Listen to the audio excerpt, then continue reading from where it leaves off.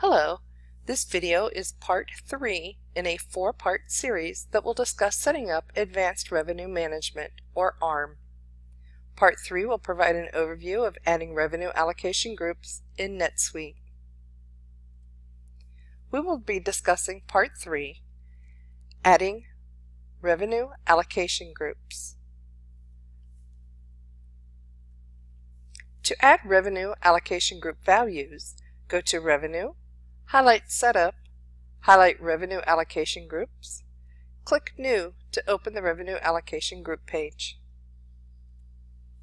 If you're using the administrator role, go to Setup, highlight Accounting, highlight Accounting List, click New. Click the Revenue Allocation Group link to open the page. Enter a value in the Revenue Allocation Group field. This field allows letters, numbers, and underscore characters only. Do not include spaces or other special characters. Click Save or Save and New. Thank you for watching our NetSuite videos. If you have further questions, please email netsuite@a2q2.com.